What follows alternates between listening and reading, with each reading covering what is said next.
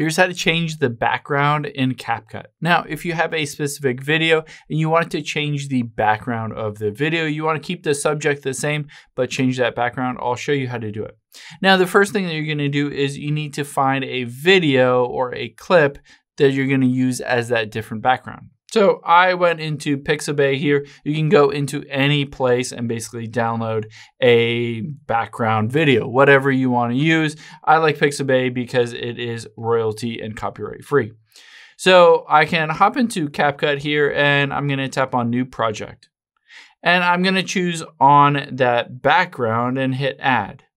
So I have the background and I basically want to add the second clip that ultimately I'm going to remove and change that background to this one.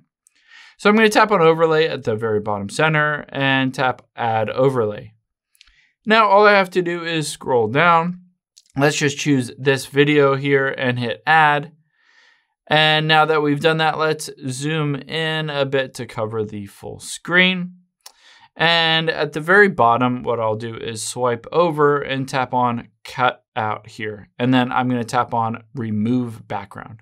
So this will go through the process of removing the background in this overlaying video, and it will just use the original video as the background. So you can see I have changed that background now to this smoke and cool kind of animation here. So you can do this for anything that you want. You can use this for a video as well, but it'll cut out everything in the background and then change it to whatever you uploaded first. Hope this helps. If you have any questions on that, leave them in the comments down below, and I'll catch you on the next one.